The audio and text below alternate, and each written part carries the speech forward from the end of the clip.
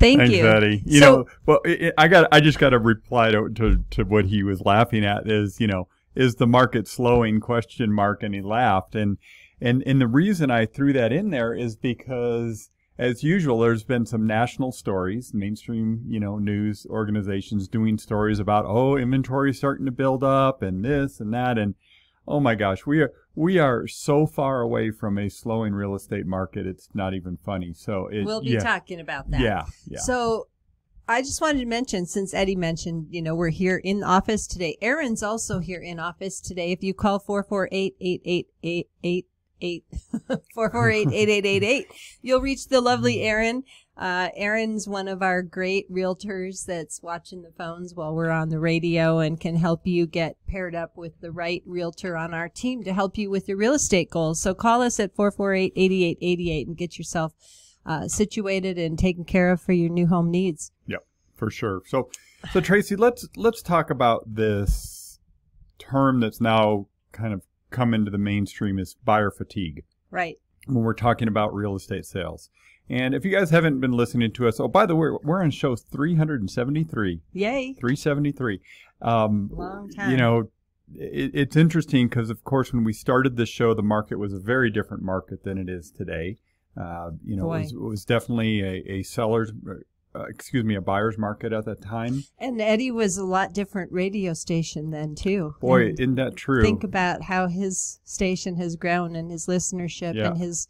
Good point. Just everything about what he's done socially on social media and affecting our market. Things change a lot in 5 years, 6 years, 7 years, 8 years. How long? I don't remember how long. Anyway, I think 373 it's shows. almost 8 years or something. Yeah. Well, so buyer fatigue. So it's a new term. You know how terms come up and all of a sudden now everybody's saying it. It's buyer fatigue where buyers are frustrated. They've put in multiple offers. Right, Tracy? Right. And it seems like, they might have missed out on 3 or 4 houses so far.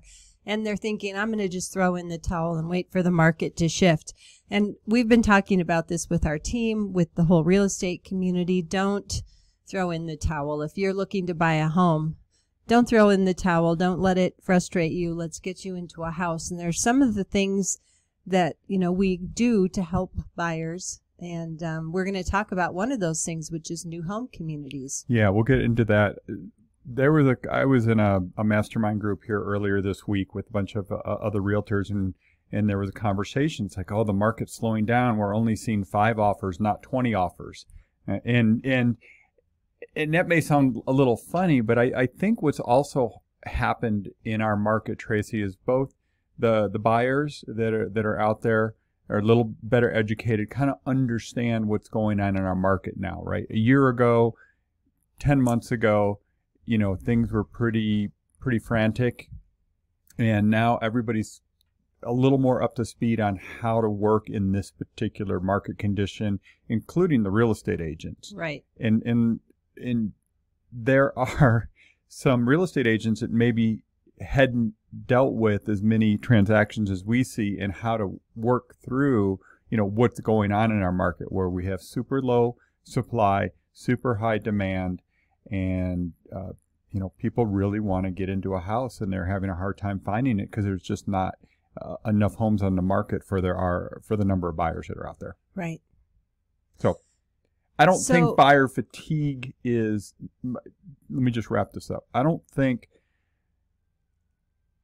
think buyers are understanding what type of market we're dealing in right now, and if you want to get a home, you're going to have to adjust to the way things are right now. And some of those things are to have already started working with a great local lender, have already had your credit checked, have had your employment verified, have already supplied some documentation. So the letter you get from a lender is a very strong lender letter, not a, based on what they told me, they appear to qualify letter. Basically pre-approved versus pre-qualified. 2 very different things. A very strong lender, typically local, that has a reputation to uphold, holds a lot more weight than an out-of-area lender, for sure. But there's lots of things, so we'd be happy to talk with you about it if you want to know how to position yourself to be a strong buyer, besides just money-wise and price-wise, right? So Tracy, let's talk about new construction. And people hear, well, there's not enough homes on the market, and the first thing everybody would assume is, well, why don't we just build more? And we are, right? We really are. A lot of new neighborhoods. And we say we, I mean, we're talking, Our community. local, our community, Albuquerque. There's a lot of new construction going on. It's honestly not as much as we probably need, but it is happening. So let's talk about some of those communities, Tracy. Sure. So a lot of new neighborhoods have come on. Okay. So, we've got a lot of great builders, local and national. So we've got D.R. Horton, we've got Pulte, we've got Hakes Brothers, Twilight, Labrazo, Westway, Stillbrook.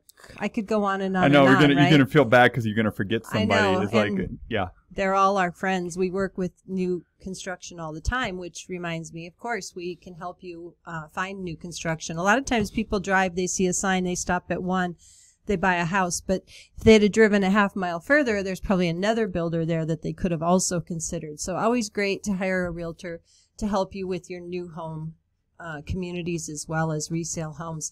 So think about the different parts of town, Tego. I was in northeast Albuquerque.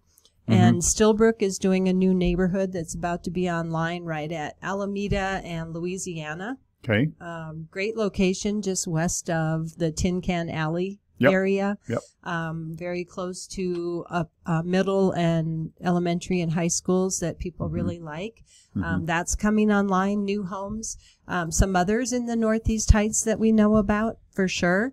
The others we have... Well, there's the Abrazo Savannah. community by the Bloom Park. Right. I was thinking of what the name of that in Stillbrook is, Savannah. Okay. And correct. I drove by, the walls are up. It looks like the pads are ready to start construction. They have a model home office nearby, so you can stop in there.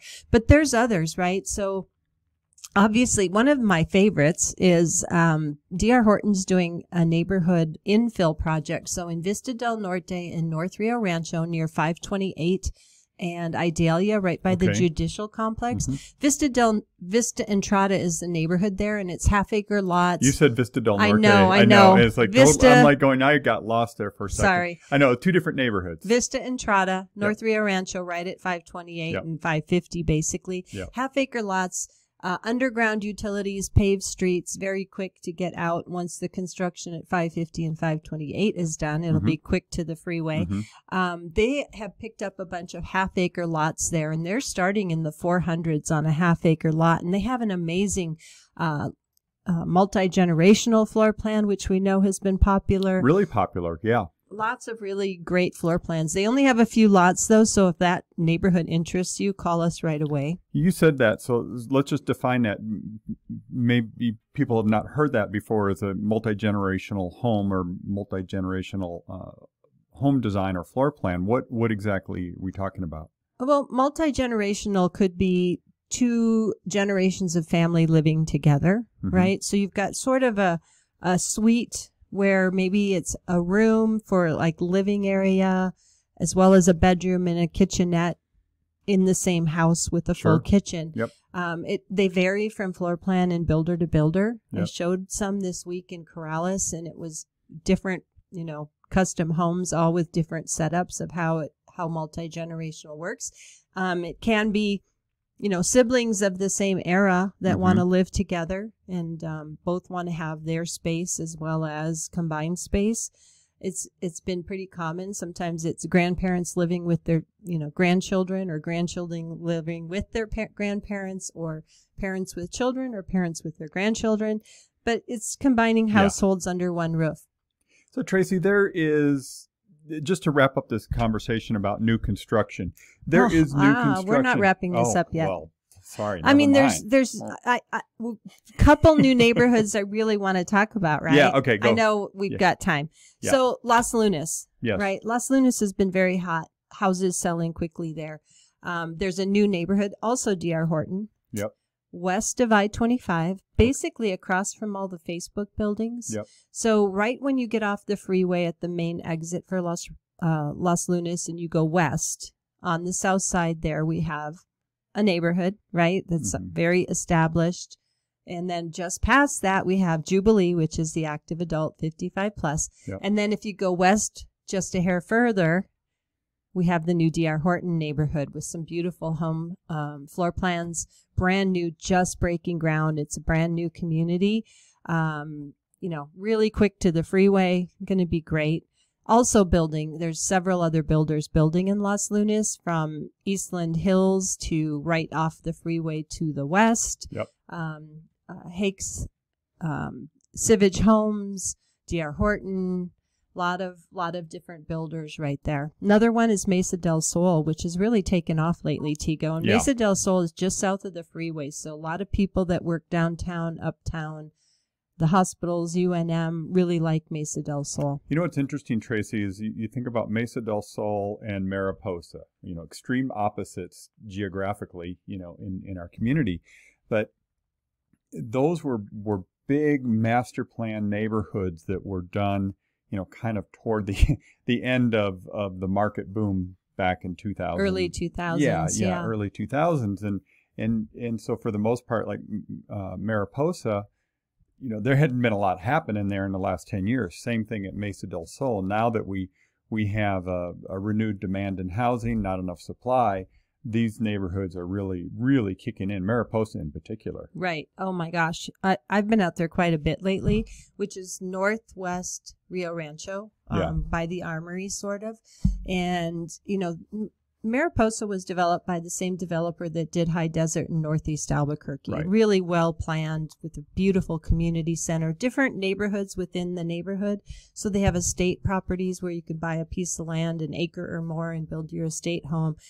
D.R. Horton's there, Twilight's there, Pulte's there.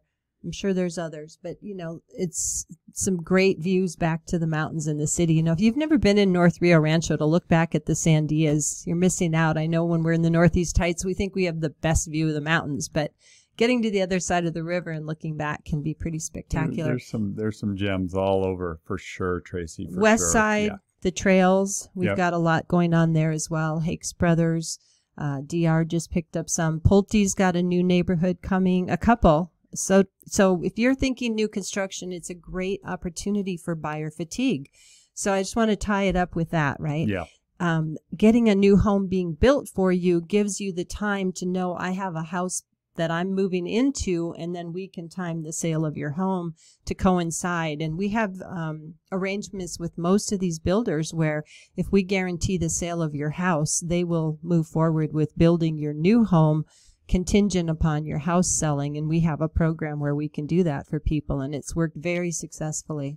Okay, now to wrap up the conversation about new construction, if you visit our website at welcomehomeabq.com, we do have a search on there. If you click the search menu, there's a place for new construction. You can see all the neighborhoods and communities around the city. And general price ranges, floor plans. Exactly, exactly.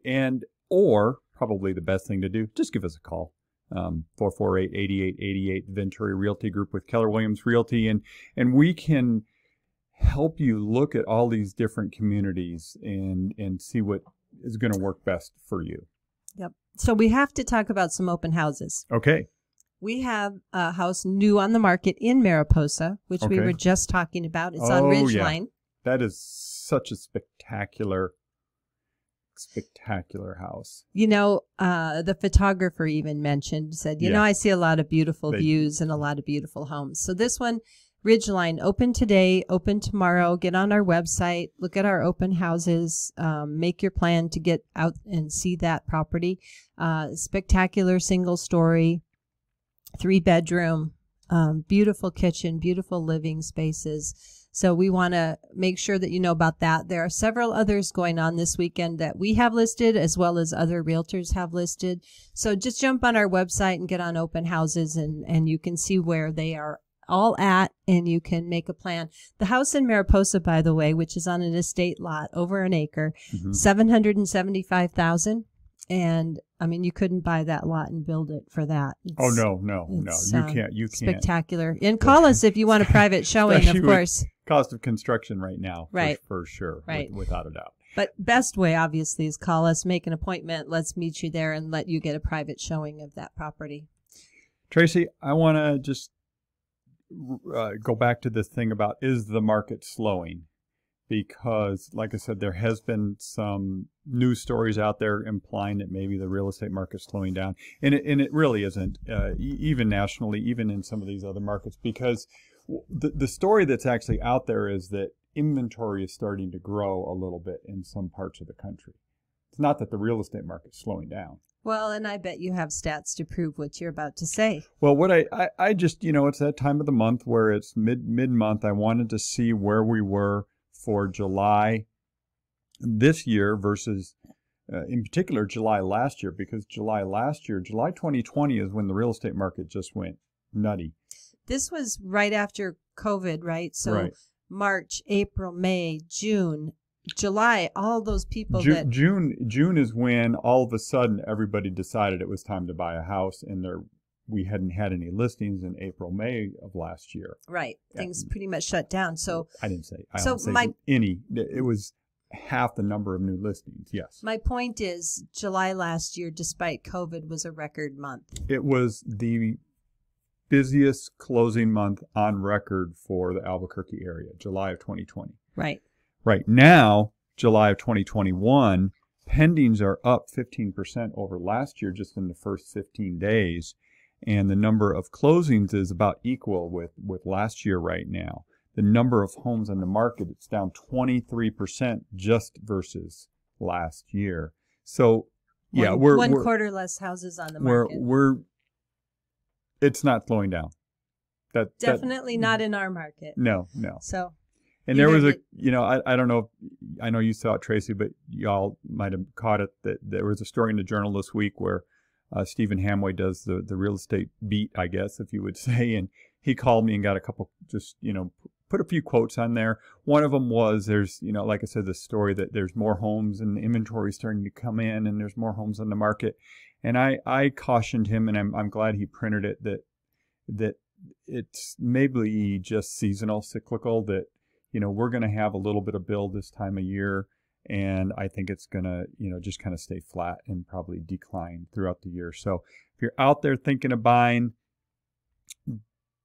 if you're thinking that you're going to wait until more homes come on the market later this year, probably not going to happen is my call on that. So I'll just say that. Yeah. Clarity, because that wasn't as clear as that I would like for it to be. Okay. In hearing you.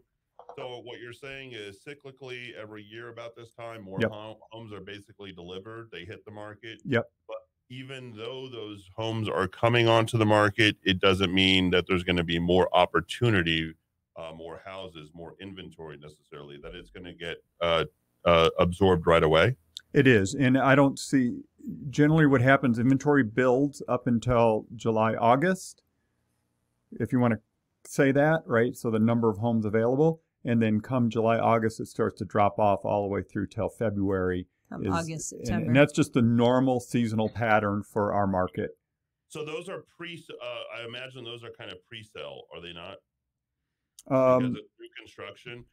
Tracy, you brought on new construction people on board several times. You've had several home builders who have come on. Yeah. And I imagine there's like people beating down their door or something like that. I mean, this is something that you guys work on. You can take people to places where that inventory is going to be rolling out, and I gotta say that's worth what do they say, a bird in the hand?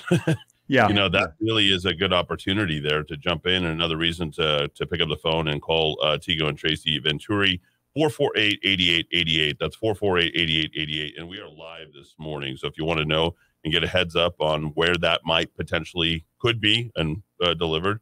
All depends upon the city of Albuquerque, City of Rio Rancho. Just go ahead and give them a call. Thank you for clarifying that. Yeah, no, thanks, Eddie. And I want to just bring in one other stat.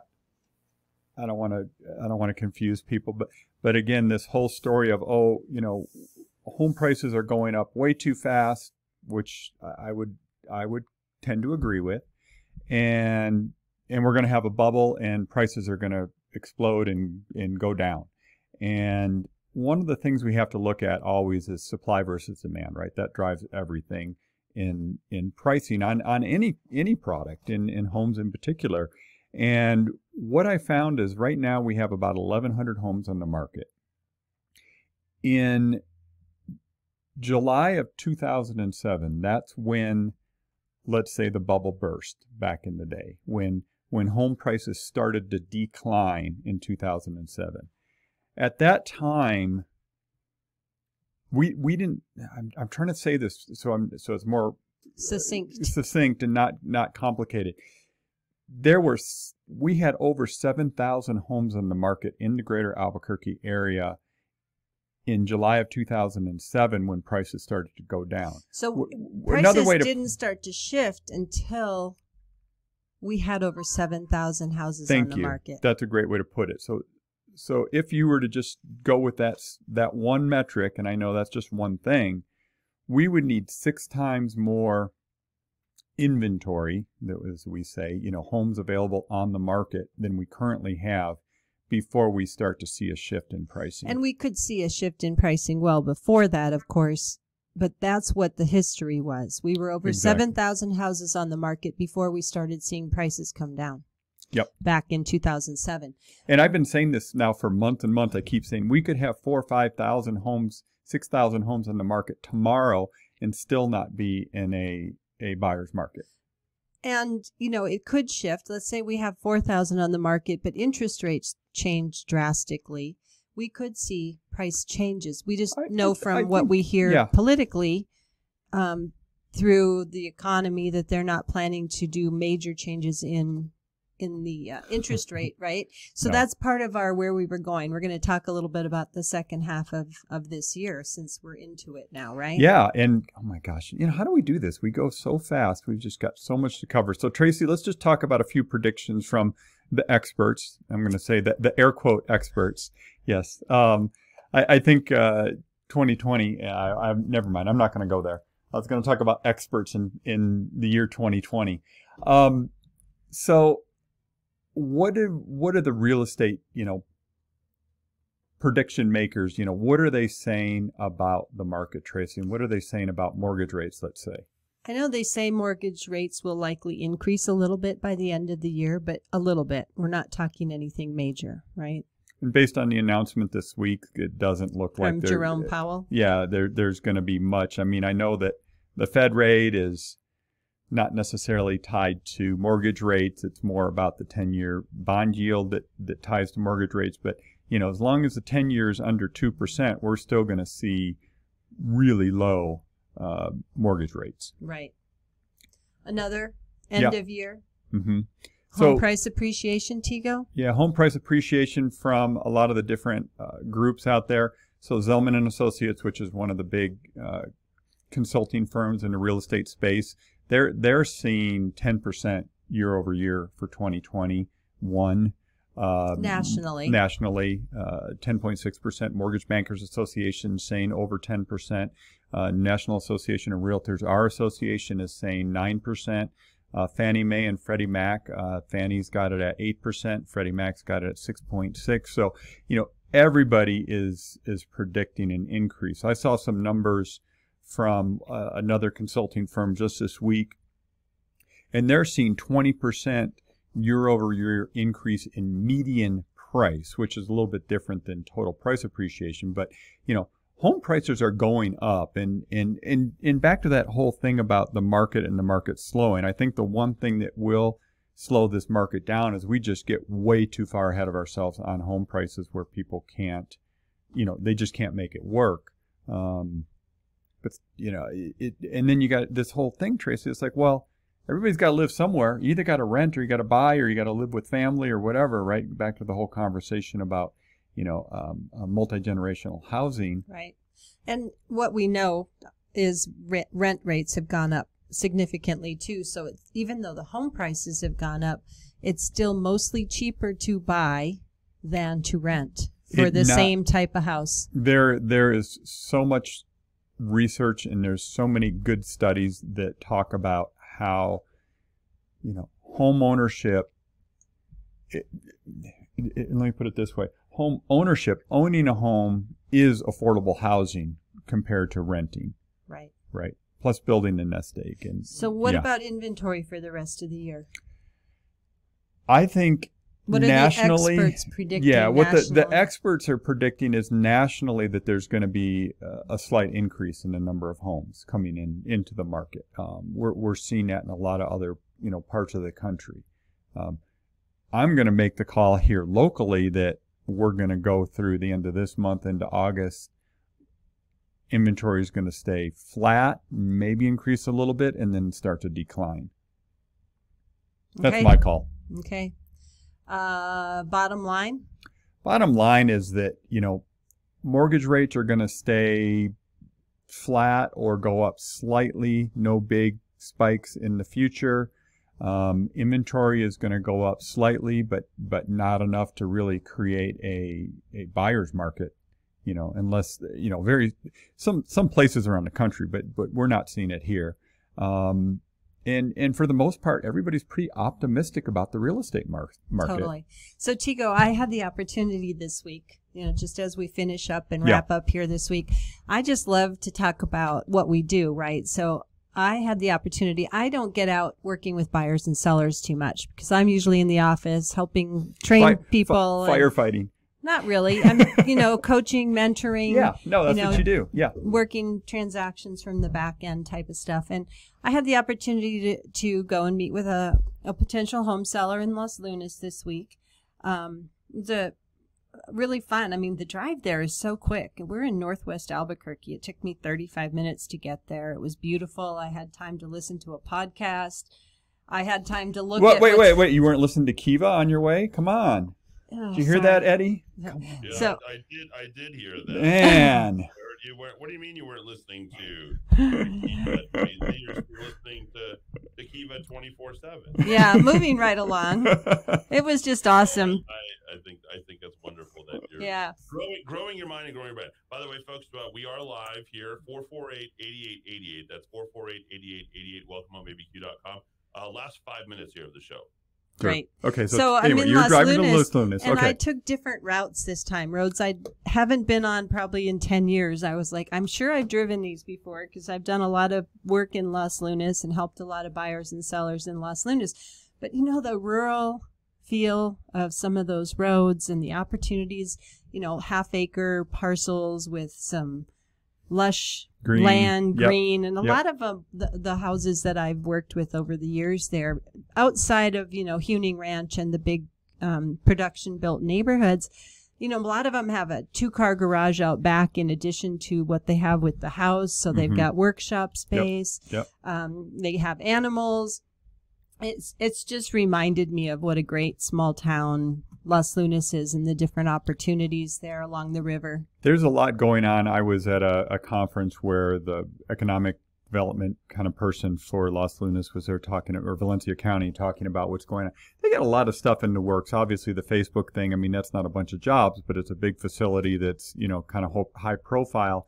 They've got a whole business park set aside just west of that right. Facebook. There's a train park, I don't even know what they call it. Like a rail spur? Yeah, not a rail spur, like a train business park, but specifically for the train business. The rail. It's not the train business, it's the rail business. What is it called? It's something like that. Anyway, they've got that plan. And people will be glad to know this. There is funding in place now for a second interstate exit in Los Lunas. It's just going to be south of the main one, the current one. Closer down to the prison. So is where that will. So there will be another, exit and a river crossing to help with some of that traffic in Los Lunas, which is it's kind of silly that you would think that there's traffic in Los Lunas, but there definitely is. Yeah. I also had the opportunity, like I said, I was in Mariposa this week. A lot of new homes going up there, both custom, semi-custom, as well as, Pulte and. Speaking of traffic, the D.R. Horton has a great new neighborhood there. Traffic in Mariposa and North Rio Rancho, and in that area, getting through Bernalillo used to be pretty difficult, but that's mostly fixed, but there's still work going on. No, it's exceptionally difficult right now. Well, okay. If you're trying to commute right now from North Rio Rancho to I-25. Shows you what I know. They're but doing. they've been working on it for 2 years. It's I think maybe a year or so in. They still have a good year to go. Okay. They've got a major interchange Shows you going what I there know. that's going to be just fabulous, but it's slowing people down right now. You know, my favorite place, the Hyatt Tamaya. Because we've been out there a few times, we've been through that intersection. That's Tego true. has, we don't let him out of the office, Eddie, but I have taken him up to the Hyatt for some beautiful meals and walks down in the Bosque. It is beautiful over there, and if there's availability, I would definitely call Tego and Tracy. They know that area well. Albuquerque is growing, and the metro area is growing. I do want to say something demographically to the two of you, and just so everybody really understands the opportunity that exists in Rio Rancho. I mean, we are landlocked. Mountains, those beautiful mountains you see, people need to understand that. So everything does happen at a premium. We're landlocked on both going north and south. We have the Isleta Reservation on one side, and then on the other side, we have the Sandia Reservation, which goes for a good 7 miles before you get to Bernalillo. And then going out west, well, you know that you have the petroglyphs. So there's this nice little area known as Rio Rancho. And for the population demographics, which the census should be coming in this week, I'm not sure if either one of you know this, but I'm sure you've heard me talk about it. But Rio Rancho can actually grow to about 400 to 450,000 people. And if it's going to grow anywhere, the metropolis of Albuquerque, is going to grow out towards Rio Rancho. So just something to pay attention. There are people moving to New Mexico. I think we've had, if I could speak about this just for a moment, 1 murder in all of Rio Rancho this year. So that I've certainly been talking about crime and things like that. No, so, you have been, and we, I think it's good because that is, I think we hear that, Eddie, when people are relocating, thinking about coming to New Mexico. Obviously, that's always top of people's mind, unfortunately. And I'm glad you continue to hammer on it because it needs to get better. Yeah, and it is going to get better. I can see it going forward. But Rio Rancho, Corrales, certainly as much as I'm a fan of Corrales, and certainly out towards Bernalillo, it's beautiful, folks. There's availability and there is land. And Tracy can help you walk you through some construction stuff. And Tego will tell you where all the market stats are. Tego, Tracy, one more time. How can people reach you? 448-8888. Call Erin today. She's waiting for it. And welcome home, abq.com, the best website Tego takes care of. Yeah. There you go. Tego, Tracy, thanks for being here live on a Saturday morning. When we return, Mike Ramos will be back here in the key. We're going to get you qualified as well with Chris Napier. We'll talk a little bit with Walt Arnold, and then after that, we'll be doing a live edition of Dr. William Summers, as well as Michael Trujillo, and taking care of your money with Your Money Matters.